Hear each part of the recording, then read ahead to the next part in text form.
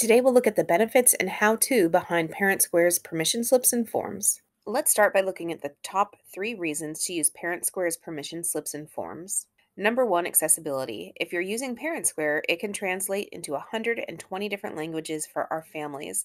This makes the information very accessible if we're using the built-in features within ParentSquare. Secondly, in addition to collecting parent signatures for permission, you can also create volunteer signups, and parents have the ability to add attachments to send back to you. And lastly, it's very efficient. It's easy to send reminders to families that did not submit their information the first time around.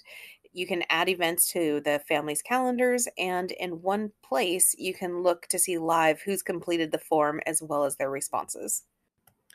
To get started, you'll go to ParentSquare and click on New Post. I suggest skipping the to field until you're all done so you don't accidentally send something that's not finished. So we're going to pretend we're going on a field trip to Fort Vancouver. And I'm going to add an image to my message. And then I just included some information about our field trip, including the date that the field trip is, the due date for the permission slips. I'm going to have a question to see if people want a school lunch, and I'm also going to include a volunteer sign up. So this is my post, and now we have these add-ons that can go down below our post. So let's start with forms and permission slips. So the first question is, when is the form due? So I'm going to have the form due on the 22nd. Yes, it requires a signature, and the type of signature I'm asking for is giving permission, like on a field trip. So there's some different options here. You do want to check require student information, and then question. So I'm going to ask them, does your student need a lunch from school? Just like Google Forms, there's different question types. So I'm going to have them select an option. So I've included my 2 choices, and you can also add more questions if you need to. So next we're going to add a volunteer request form. That's just going to go down below. Actually, you don't need to have a date, but our task. I'm going to start with the task. So I've included what I'm looking for. So chaperones for the field trip on 10/29, start time, end time, and how many people are needed.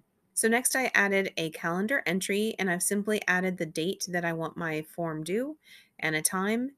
So now I've gone to the top and added into my to field, and I'm going to post now. Now here's the parent perspective on the website. First is a calendar event, and they can click on this and add it to the different calendars that they have. Next is the body of the message, and then the form. So it does let them know complete the form by the 22nd. And my account's not working well because I'm both the parent and the student.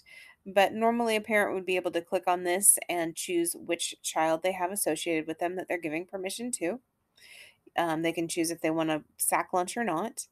And then they can type their name here. They need to type their name as it is in Skyward, and that does then give legal permission, and they can choose I approve. Down below is that volunteer list, and I accidentally added it twice, it looks like. But they can sign up, and then how many spots are they taking? So they could say maybe both family members, they have 2 family members that are joining. They could add those names here and save. So let's go back to ParentSquare and look at the teacher perspective.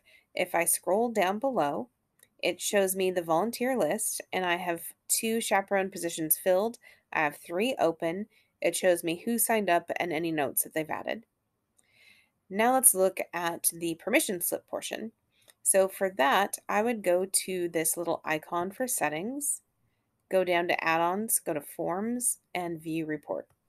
Now, my account did not work very well for demonstrating this, but normally what you will see is how many messages were sent out, how many people completed that permission slip, and then who you're still waiting for. Now, in addition to the spreadsheet that's going to be showing down below, you could sort by who needs a hot lunch, you can save it, print it, but you can also click on awaiting reply and then just send a reminder to those people. And lastly, if you click on awaiting reply, you can individually mark somebody complete. So maybe it's somebody that printed out the form and brought it in or gave you verbal permission over the phone. You could mark them complete, and then that'll show up here. And that's everything about permission slips and forms through ParentSquare.